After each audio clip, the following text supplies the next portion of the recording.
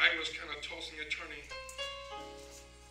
with this all day, well actually last night, because I don't necessarily like to preach occasions. But then as I was laying and talking to the Lord about this, he says, it's my birthday. All right. Amen. When other folks have their birthday, it's about them. He said, why not make it about me? And so since you got part one of the sermon, I'm going to give you the back end. Is that all right? Amen. Okay, sit down. Bless y'all. Because it's too much to read, and I want to just kind of go through it. I want for a few minutes deal from the subject, when God came to earth. Hunt somebody and say, when God come to earth. Come to earth, came to earth, however you want to say it. Glory to God. Give me some more volume, son, please, a little bit. If you can, push me some more. And I don't want to hoop today. I want to just kind of talk to you a little bit. It was a glorious occasion when God came to earth. When you examine the scripture in the book of Genesis, when God began to talk to his man Adam, God did not come to earth, but the Bible says that his voice would walk through the garden with Adam in the cool of the evening. That's a powerful God. I've never seen a voice walk. But the voice of God began to walk through the garden with Adam. Right around the chapter number 3 of the book of Genesis, we see here where the serpent came to. Give me some salt, Paul. That sounds pretty good. You got hand cramps? Okay. Play the one finger there or something. Give me some salt. I ain't gonna be long. I promise it's gonna be long. I'm gonna get you out of here before 12 o'clock. Prayerfully. Here it is. The serpent came to tempt God's man. God had given them a command, he says, of every tree in the garden thou mayest freely eat. But the tree that is in the midst of the garden, the tree of the knowledge of good and evil, thou shalt not eat thereof. Now, if your mind can expand, imagine this lumptuous land that has whatever it is you can imagine, whatever your taste buds can desire is on that land. And God gave man this one command. He said, you can have all of this, but this one tree, that's the one I don't want you to eat of. Isn't it amazing how when everything around you is good, you can find that one thing to go after that ain't good for you. Any of y'all ever been to a restaurant, been to a restaurant that had decent dining, and you know with the challenges going on in your body, some things you should not be eating. And out of all the things to choose on the menu, what looks the best is the thing you shouldn't be eating. Maybe it's just me. Here it is. God told them specifically, do not eat of that tree. Here it is, the serpent took Eve to a tree and said, have not God said that if you eat of this tree or touch it, that ye shall surely die? Trying to bring in an element of doubt to make the woman question, did God really mean what he said? How many of you all understand that when God says a thing, he meant it when he said it? Here it is, the girl said, Eve said, well, if I eat it or touch it, I'll die. That's not what God said, but even if he did say eat it or touch it, it would suggest to me should not be eating or touching the thing God said to not eat. But because it looked good. Somebody comes and say everything that looks good ain't good for you.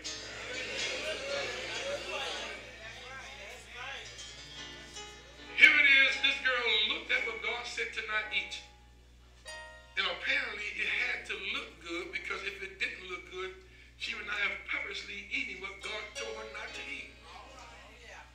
But here was the sad irony. Here it was, Adam was standing right there. He was standing right there in the garden with his wife. But he was not taking honor of his headship. Listen to all the brothers. It's a bad commentary when you are the man of the house, but won't stand in the position of a man.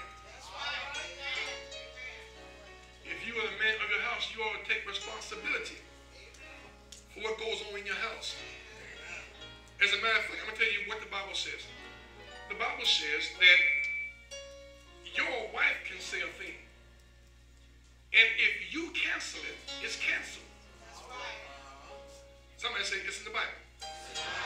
Because God honors your word as one being head and being of authority in that household. So even if she says something in error and messes up, you can override what she says, and God will honor your word. But the Bible says that after Eve had ate the fruit, I'm sure Adam probably was standing back saying, well, God said you're going to die. So I'm going to wait and see. Now, if that was me, now, if Lady Carol was going to drink some poison, and I knew it was poisonous, if I saw her get ready to chug it down, I'm going to slap it out of her hand hard I can. But the Bible said Adam waited until she ate. And then after she bit the fruit, she turned and gave to him. And the Bible said he ate. And once he ate, sin came into the world. But I'm so glad that we serve a God that is never caught off guard. Somebody say he's never caught off guard. The Bible says that Jesus was the Lamb, watch this now, that was slain before the foundation of the world. But understand, God could not get him here in his full deity. God had to get him here in a way where the devil couldn't kill him, yet he had purposed himself to die. Can you imagine? Here it is in heaven. There's God the Father, God the Son, God the Holy Spirit. And even before the foundation of the world, when God knew the man he was going to make was going to mess up, Jesus said, I know the man is going to mess up, but because I love him so much, I'll volunteer. When was the last time you volunteered to die for anybody?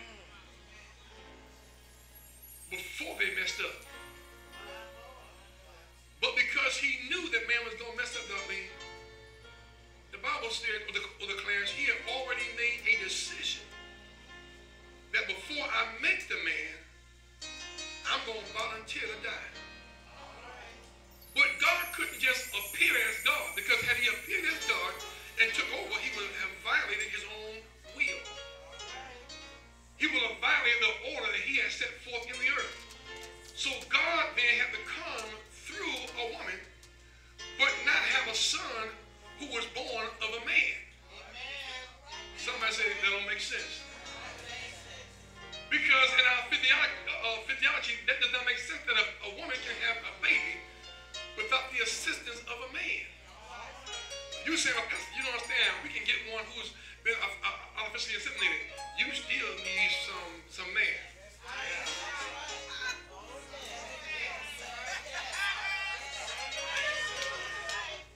With your smart self. Because if the man don't give you a seed, you have to give all the eggs you want. You may have a time. Anyway, I'll move on.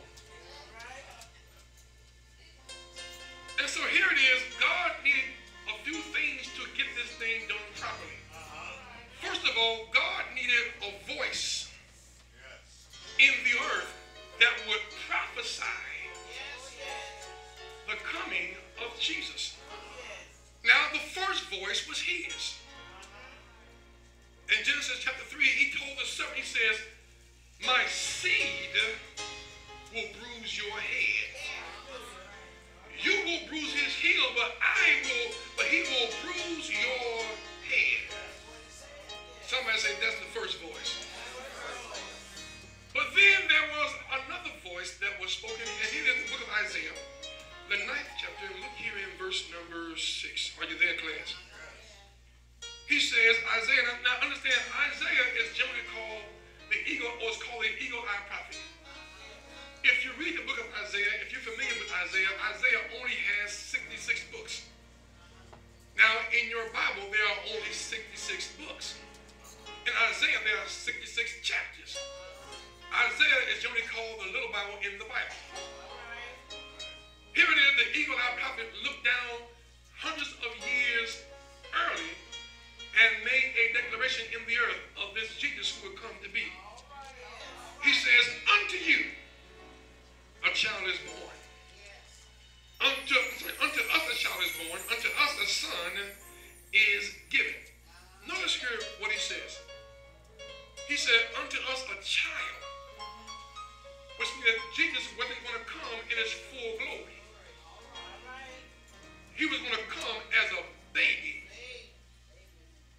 But then he says, unto us a son is given. He is not identifying God's humanity and God's deity. Come on, class, say humanity, deity. He's coming as a baby. But in his humanity, he is just as much God. He's the son of the living God. Watch this. And the government shall be upon his shoulders. He's saying this, can't nobody handle what's coming but him. Oh, that means, listen, whatever happens in your life, Jesus got some great big shoulders to handle it. Encourage somebody and say, he can handle it, he can handle it. Now watch this. And his name. We can stop right here.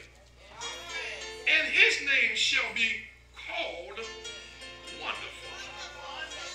Now I know you heard Wonderful Counselor, but read the verse. There's a comma right there. That means wonderful is one name. Now yes, he's a wonderful counselor, but he's wonderful. Woo, somebody say he's wonderful. Understand when you read the scripture over in the Gospels, Matthew, Mark, Luke, and John. Bible said that Jesus did some great and wonderful miracles. Simply saying this, but anytime God does something great in your life, that's a wonderful thing. Oh, somebody say it's a wonderful thing. So the next time something comes up in your life, then something good happens in your life, say, oh, that came from Mr. Wonderful.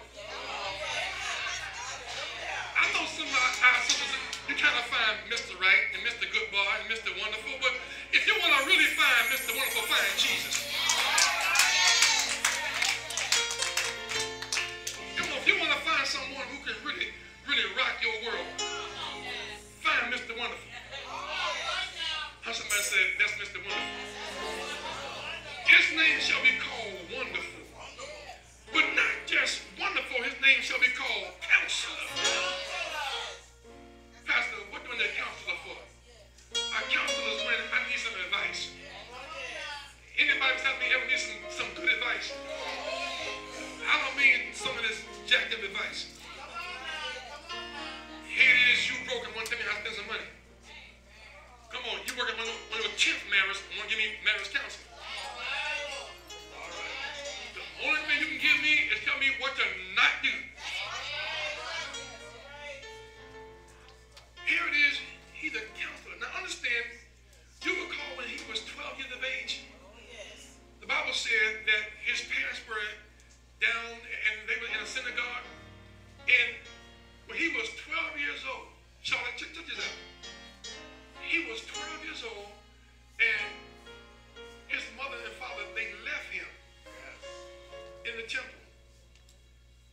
They were a couple of days out before they realized they didn't have Jesus. John, how in the world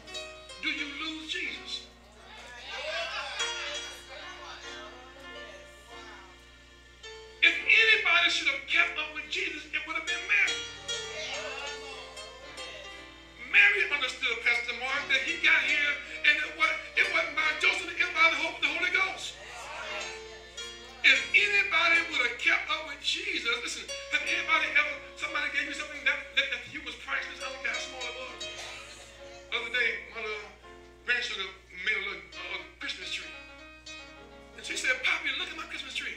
I said, baby, good. Can I put it on my tree? She said, yes, Poppy. So I put her Christmas tree on my tree. Because to me, that's valuable. Now, you may trash it, but to me, it's valuable. That's her first tree she gave to me. Here it is. God gave Mary a baby. And the gift got left behind. I wonder how many of us are like Mary. We have left the gift someplace else. How many of us during this Christmas season, we have spent so much time battling over who we're going to buy gifts for, who we're not going to buy gifts for. We've gotten frustrated, aggravated, and upset because our money is funny and change is strange. But my question is, in all your running around, where did you leave the gift? I don't mean the gift you bought at Kmart or Target. I mean, but the gift that God gave you, where did you leave the gift? Ask the person, I say, where did you leave the gift? Where did you leave the gift? Here it is, they're a few days away, and they left Jesus in the temple. Here it is, by the time they realized he was not there, they had to go back and find Jesus. Here it was, he was in the temple, giving the Pharisees and Sadducees some counsel. Here it was, the word, giving the word.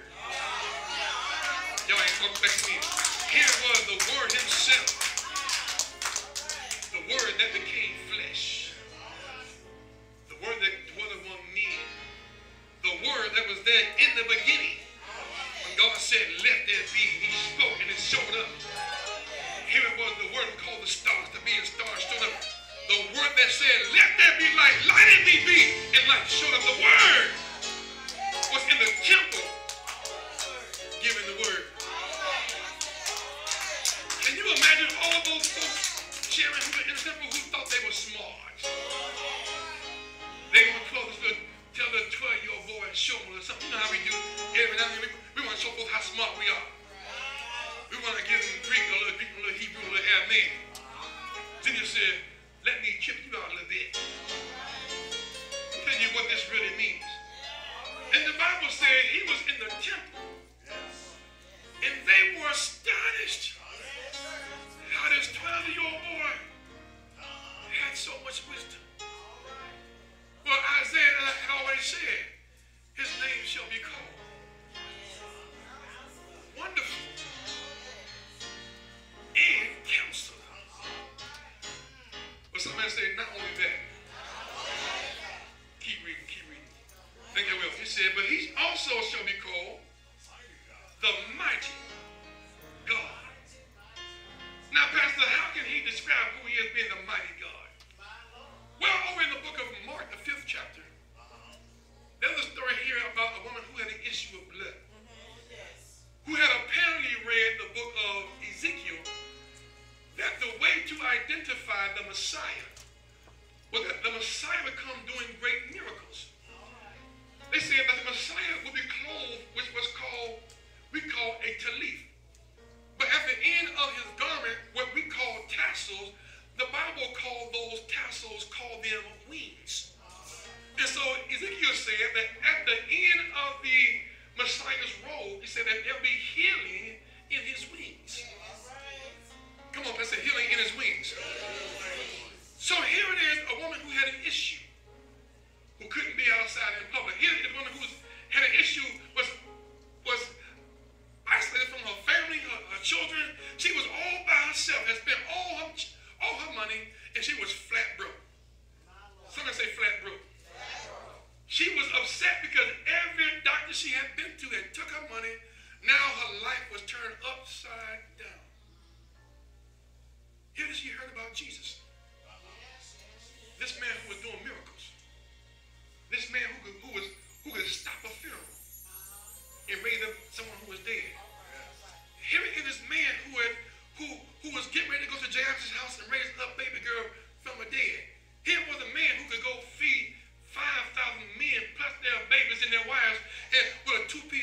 this with. She heard that this man, she said, and in her mind, she said, he must be the mighty God. He must be the Messiah.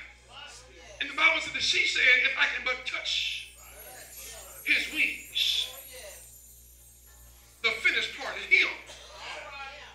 If I touch him, I shall be made whole. And when she touched his hem, the mighty God that was full of virtue, the mighty God that was filled with power, the mighty God that was full of the anointing, the mighty God who was the Messiah, when she touched him, there was a transference from him to her, and she was whole. And so when Jesus asked, who touched me? The Bible said she tried to hide because she understood that I'm in the presence of the mighty God. So Isaiah said, his name shall be called Wonderful. He shall be called Counselor. He shall be called the mighty God. But not just that. He shall be called the everlasting Father.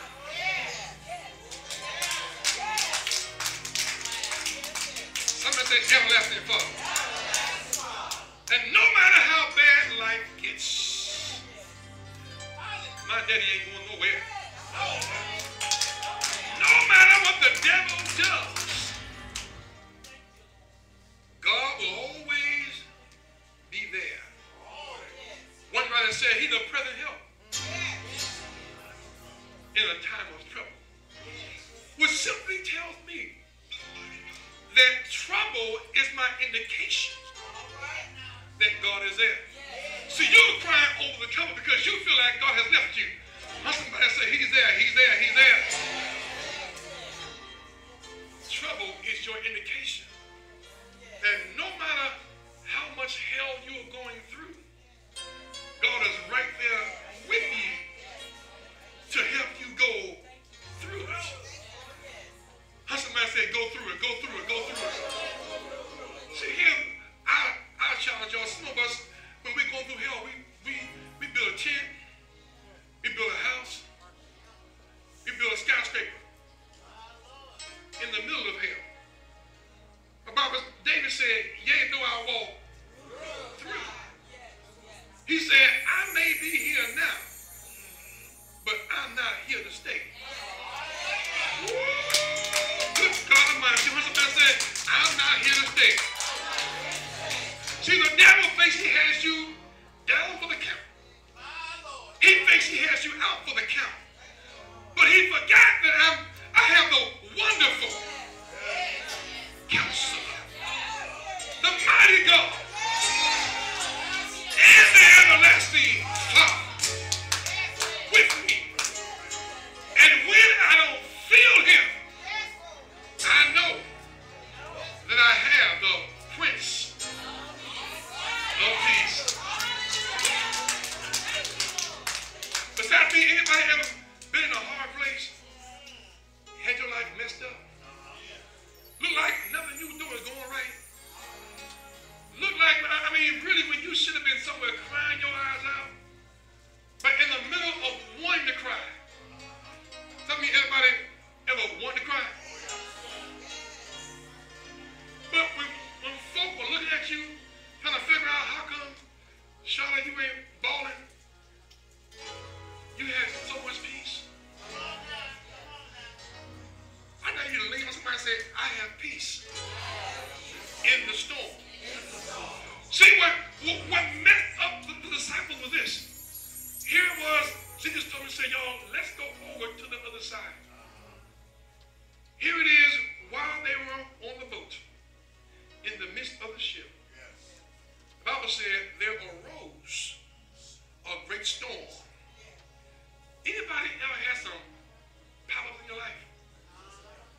Some stuff that just showed up and caught you by, maybe it's just me.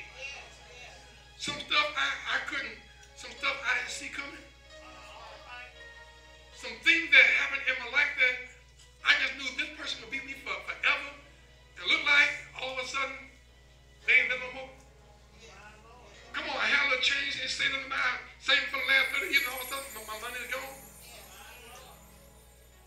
Sometimes things just happen.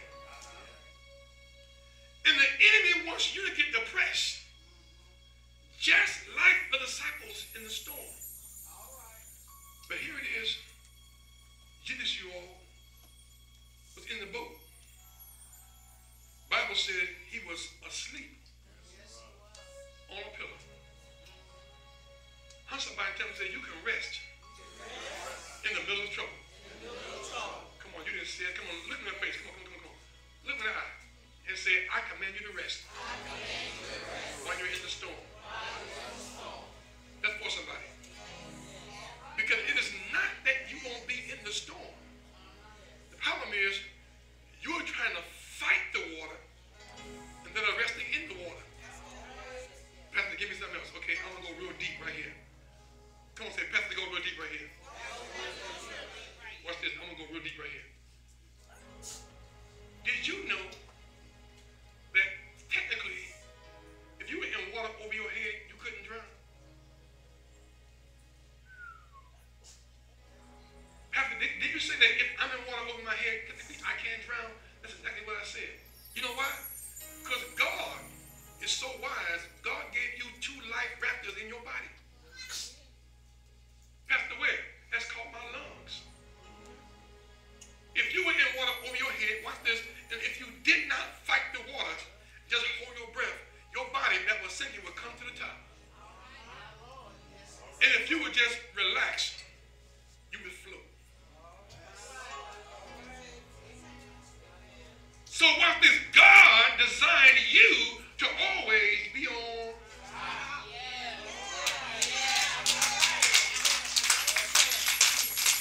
Somebody say, I'm designed to be on top, baby. I'm designed. God designed me. Watch this. God made me sink-proof.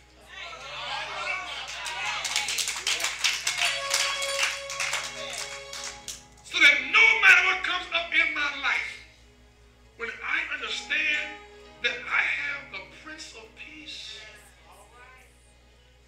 when I have the Prince of Peace, who is always with me, that means because he's the Prince of Peace and I live under his rulership, I can always have peace no matter how bad the storm gets in my life. And so Isaiah said his name shall be called Wonderful Counselor, the Mighty God, the Everlasting Father, the Prince of Peace. Look at verse number 7. It says, of the increase of his government and peace. What's this? There shall be no end. Oh, this here gonna take your own shot right here. If he has no end, no matter how long I'm where I am, since he has no end, that means that I have victory because he has no end. And if he can't be defeated, I can't be defeated. Now, it does not suggest that I won't have a few scars along the way. Come on, any of y'all, when you was coming up, you kind of learned how to ride a bike. How many of y'all fell off the bike a few times? Oh, yes. How many of y'all, when you are taking your shower, every now and then you watch that spot, and your mind goes back to that spot where I fell? Come on. I got a scar right now. I recall, I bet you, dear God, probably 45 years ago. I remember, Danielle, the day it happened, because I got a scar to prove it. But watch this, no matter how badly I've been scarred, God has designed me on the inside that I can be healed no matter how badly I've been scarred. Listen, I came and tell somebody, I don't care how badly you've been scarred, child of God. The healer lives inside of you. Okay, let me give you some physics. Are you aware that if you cut yourself, no matter how big the scar is or how small it is, your body will automatically start healing itself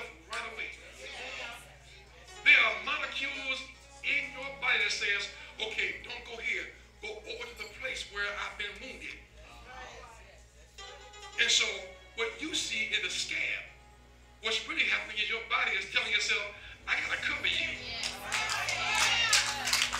I got to cover you. Because here is an open wound. And if I don't cover you, there'll be some infection.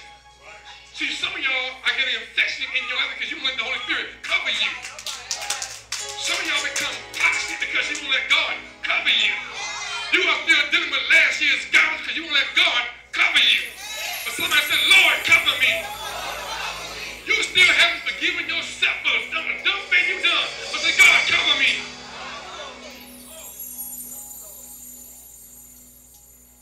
And that scab will cover you.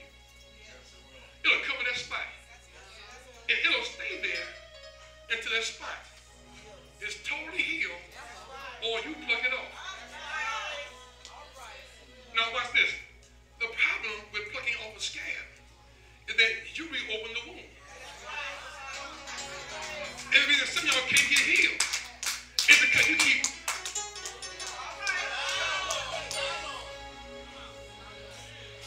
somebody say, leave the scab alone, leave the scab alone. Listen, tell God, I don't care what you've done. I don't care who did it with or did it to you. Once you repent, that's all God has asked you to do. I don't know how come we want to hold folks to a higher level than God. If God said to repent, that's all a person can do. Okay, I'm going to go over here now and land this sermon. I don't care how much they offended you. All they can do is ask for forgiveness. Why do you want blood, sweat, and tears when God said, forgive them? How somebody say, you got to forgive, baby. You got to forgive. No one said you wouldn't get hurt. No one said you wouldn't get wounded. But if you, watch this, if you don't forgive, watch this, tweet this, you hold yourself hostage. And Daniel, I like me too much to hold me hostage. I like being free. That's the reason I don't do nothing to go to jail. Because I like being free. Are you hear me? And so watch this. Here it is. God had to get a baby in the earth. Now, the devil thought it was going to be Moses. So the devil had Moses. He thought he would kill Moses in the river. But God had Moses' mother put the boy in a basket where the crocodile and alligators were. And God began to supernaturally have that boy swim up the Nile so the devil couldn't destroy him. And the devil said, okay, I'm going to kill him anyway. I'm going to have them kill all the babies under 2. The problem was God put Moses in the house of the Pharaoh. And while all the other boys were getting killed, Moses was still living. But then when Moses got kicked out, they said, oh, I got him now. Put him out there in the wilderness, and God said, God told Pharaoh, I'm going to kill all the firstborn. Well, that was Moses too. The firstborn in his house. But God says, if you sprinkle the blood on the doorposts, when the death angel sees the blood, then we have the first day of Pentecost, the day of Passover. The problem was, y'all, Moses died because Moses got mad with church folk. And so, yes, God gave the boy a promise, but Moses didn't see it, so Moses couldn't be the deliverer. So then up springs David. David sure enough could be the one. That boy has some issues going on in his life. How somebody say, yeah, baby, you too, you too, you too.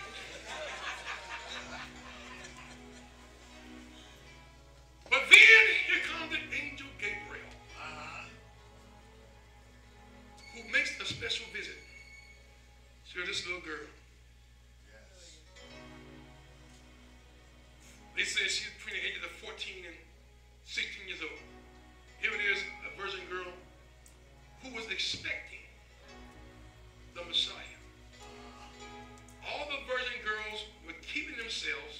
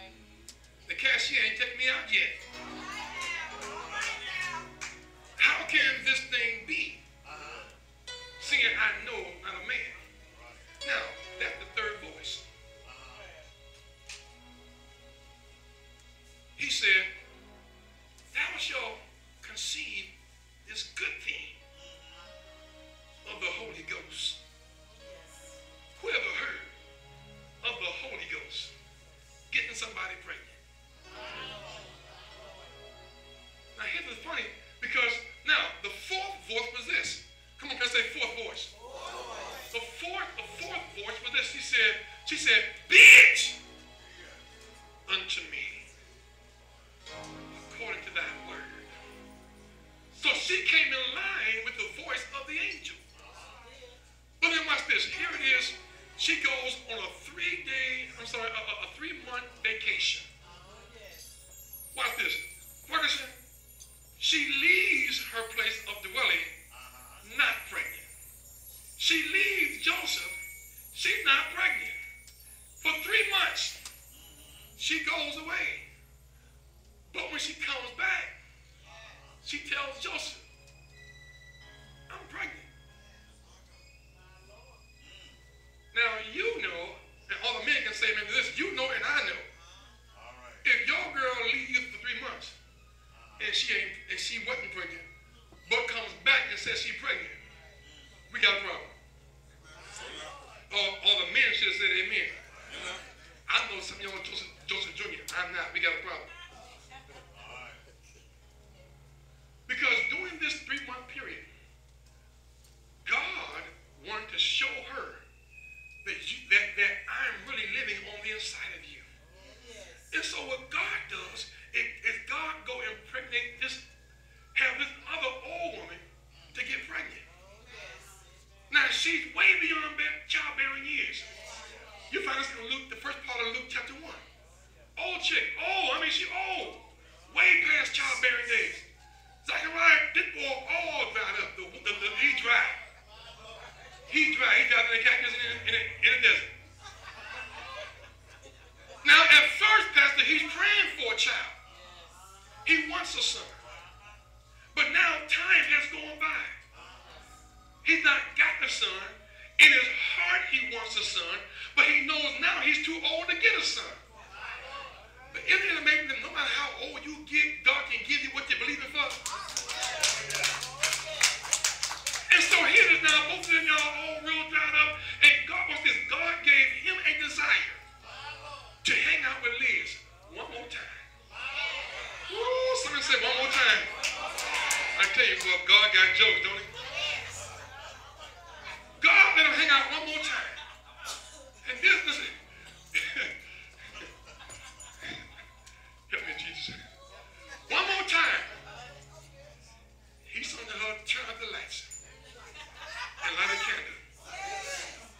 One more time, he said, let me hold you tight. If only for one night. One more time. Say, come on, girl, I put some bacon in the oven. He said, what was dead is moving right now, and it's sitting in my soul. One more time. Here it is, he hooks up with Liz. And God tells him, say, you know she's pregnant, boy. What you gonna call her? He said, what? Pregnant now? You know, have you ever wanted something so long until when you got it, you thought you're too old to keep it? Maybe it's just me.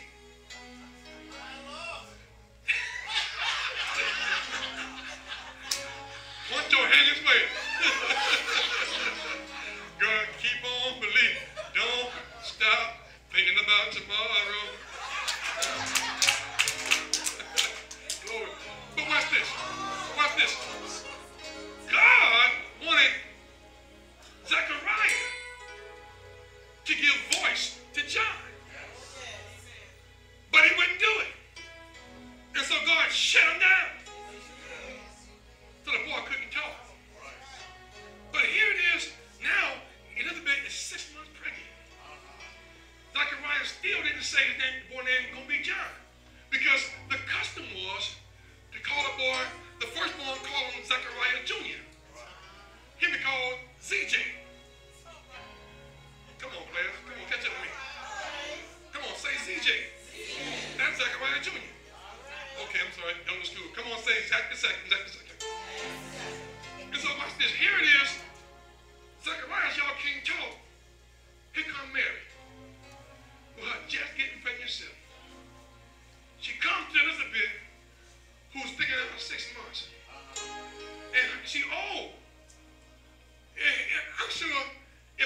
she going, well, girl, what happened to you? How this happened? But watch this. She begins to tell Elizabeth what the angel told her. And by the time they begin to engage in salutations, Jesus fills John with the Holy Ghost. You ain't got it yet. You gotta catch this. Nowhere in Scripture have you read where an unborn child who was still in the womb got full of the Holy Ghost.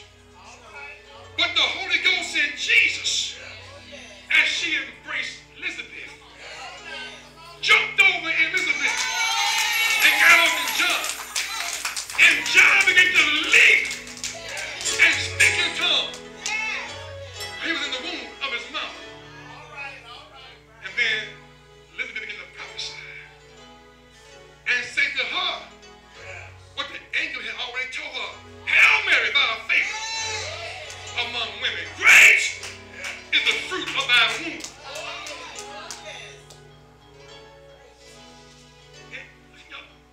Say, God will set you up. Come on and say, God will set you up. He didn't have the devil still want to kill all the babies. God had them leave for a census. Joseph now had to come back to a little town. But watch this, in that town was a house that David owned. Watch this now. We never equate the house that Jesus was born in as being the house that was legally Joseph's. Watch this. The prophecy was that Jesus would be born in the household of David. Right? Now watch this. When he came back, Joseph did not just pick a house or, as the Bible said, an inn. He didn't just randomly pick a house. The house he chose to live in was a house that was handed down, and it was transferred from one of David's palaces and converted to an inn or a hotel. And so when they said there was no room in the inn, what it should have said was, yes, I know you belong in here with us, but the house is already filled. Because he, by birthright, Joseph was a descendant of David. But watch this. God caught it at both ends. Because by birthright, so was Mary. So if they didn't want to give Jesus his birthright to David from one parent, he had it from the other parent. But watch this. Here it was, y'all. The house was crowded. It's a bad thing when Jesus is on his way and there's too much clutter in your house. Ask the person by and say, what's in your house? I don't mean your address, the house you live in. I mean this temple. Because y'all, the reason some of us can't receive him the way he wants us to receive him is that our house is too cluttered. With cares, with worries,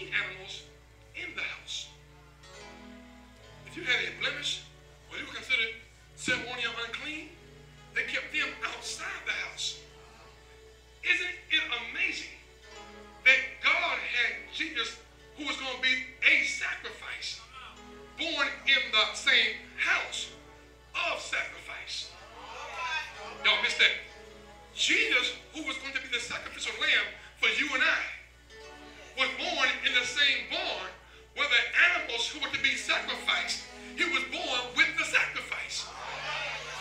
Are you hearing me? And here it is. Jesus, I can imagine, was there. Bible says, in the stable. And here it is, the light of the world was born. Jesus bypassed the laws of physics. He bypassed how we thought he should have got here. They came looking for the Savior to come in on a white horse. But he came in through a virgin woman. He came in, y'all, incognito. Well, you would have thought he was born in a, watch this, technically, he was born in a palace. Just at the time, it wasn't called a palace. Okay? At one point, this building we're here in right now was once a bakery. But it's not now.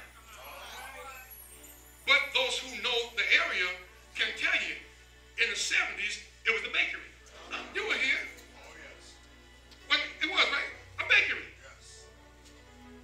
The palace where David used to live in was no more palace. It was now a hotel. But it was built to be a palace.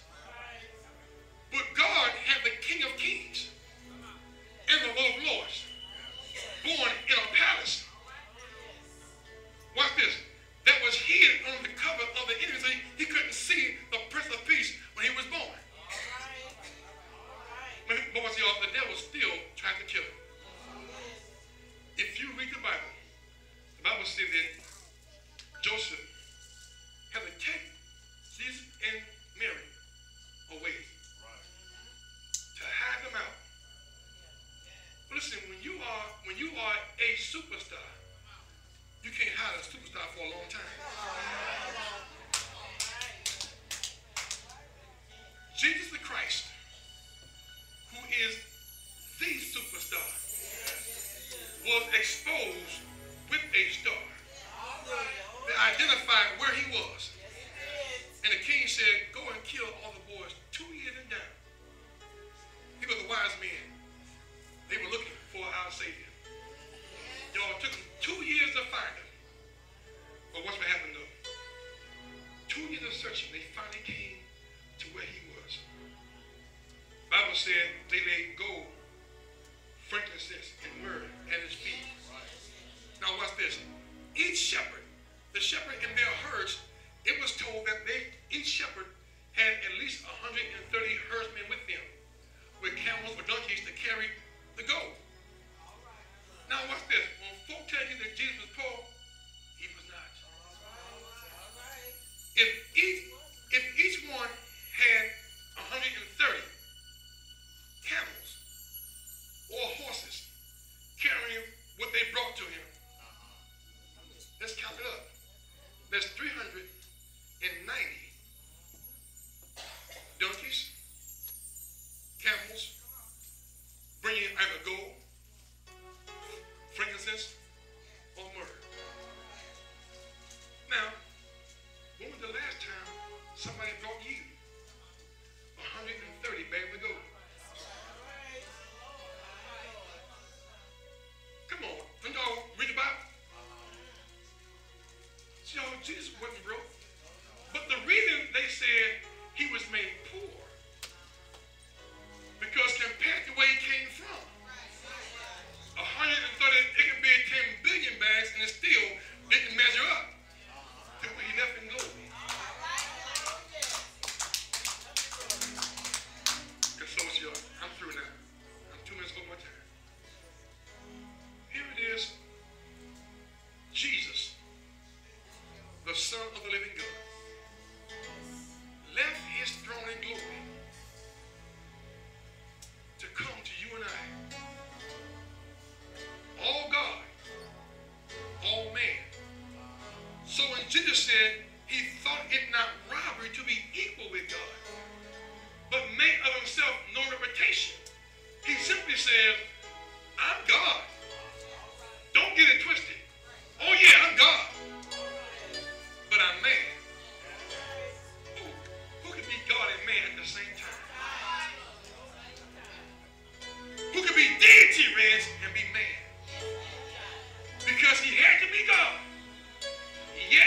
identify with our pain. So the word says he's touched with the feelings of our infirmity. He said, you say, God, I'm hurting. He said, oh, I know what hurt feels like. God, look, God, folk don't like me. Oh, I've been there. God, I'm getting so much pain from the church folk. He said, oh, I've been there. God, folk want to kill me. Really? I've been there. They talking about me, Lord. He said, shut up. I've been there. So I'm touched with the feelings of your infirmity. So when you say, Father, heal me, he said, baby, I know you hurt. But watch this. I've already healed you. What I want you to do is receive what I've already done for you. How somebody say, receive it, receive it, receive it. So whether you're hurting in your physical body, whether you're hurting in your emotions, whether you're hurting in any area of your life, he said, I've come, John 10:10, that you might have life and have it in abundance to the full, to the overflows. Come on, class, say in abundance, to the full, and to the overflows. Come on, class, say in abundance, to the full, to the overflows. I mean, wherever there's lack in your life, over 2,000 years ago, I'm going to add on 33 and a half years. Jesus, before you were here, made a decision that I will stop being God Almighty, and I'll come down here and be God and man.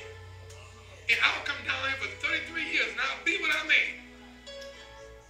I'm letting you know, the Creator became a creature. That the creature can be made in the image of the Creator. Y'all missed that. So I'm saying again for you, the Creator came down to earth and became a creature. That the creature might become just like the Creator. And so when the devil tells you, he got you, you're going to tell him, say, if you couldn't get Jesus, you can't get me.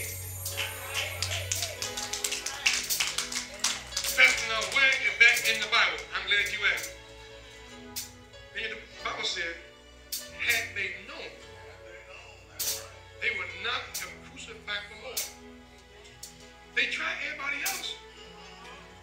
But God was so wise, he hid Jesus right in their face. And the devil didn't know it was Jesus.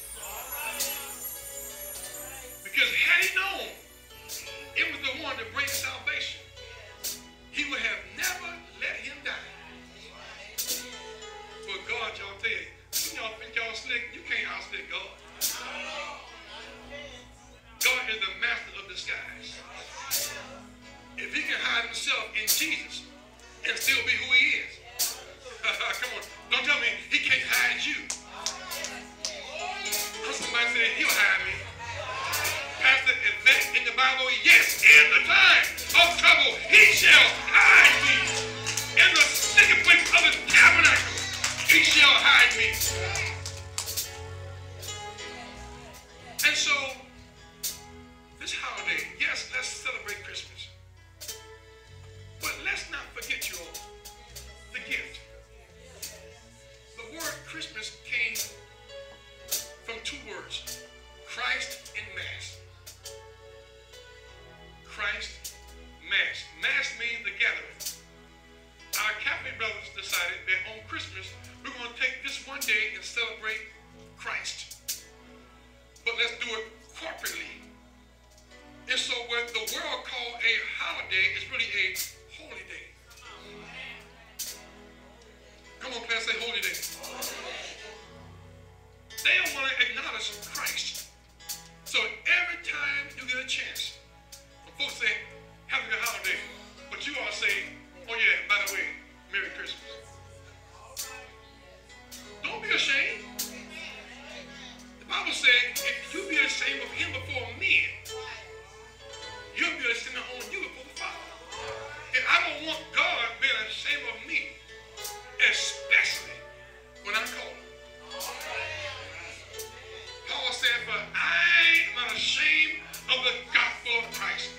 it is the power of God unto salvation for every man that believes. And so, it's Christmas, yeah. Let's celebrate. Was he born, y'all, in December? No. Truth is, he was born in the time of harvest, which would be September or October. I know I'm busting your theology, but that's the truth. But since they don't give us a day, we'll take a day. Somebody say, I'll take a day. Truth be told, I would choose to believe that he's born on my birthday. That's my belief. Watch this. He was the carpenter. I'm a carpenter. He was the preacher.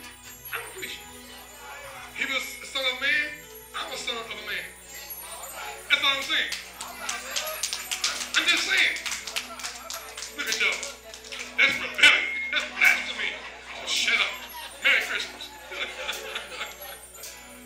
Listen, while we are celebrating you all this Christmas day, let's teach our children about the giver of the gift.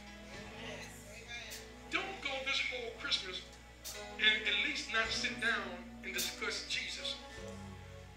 Don't throw a party and not invite Jesus to his party. If you're going to have a party, invite the person you're celebrating. Amen, somebody?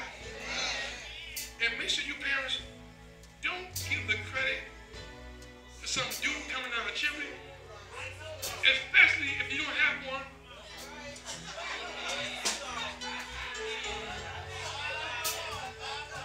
If he's old, say Nick, first of all, he's old. Listen, all that I have, I'm done. All that I am, all the credit, and all the glory belongs to Jesus.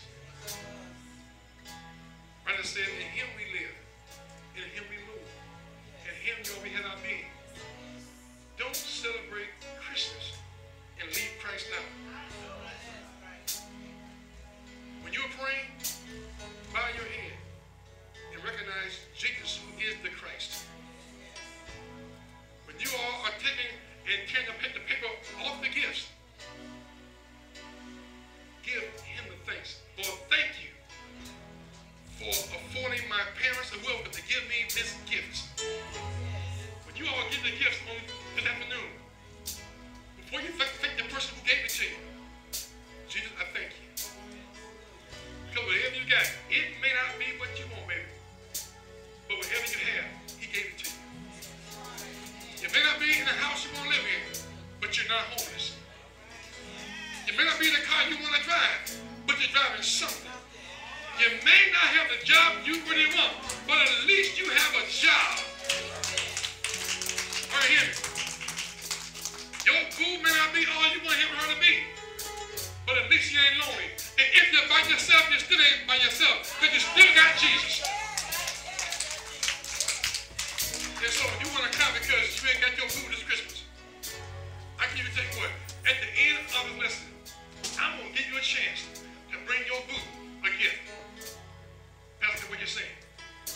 When I finish, and the praise team starts singing, and I tell you time for an offering, you can bring your boo, Jesus. Bring him a gift. Because when you bring him a gift, he's the one somebody that if you give him a gift, he'll give you more than what you gave him. He said, I'll give it back to you, good measure. I'll press it down. I'll shake it together. And I'll run it over. And I'll give you a better supply. He said, I'll cause men to give into your bosom. Yo, I'm done. I can keep on going. Are y'all blessed today? Woo! Glory to God. Hallelujah. Let's pray. Father, in Jesus' name, as I pray for this movement,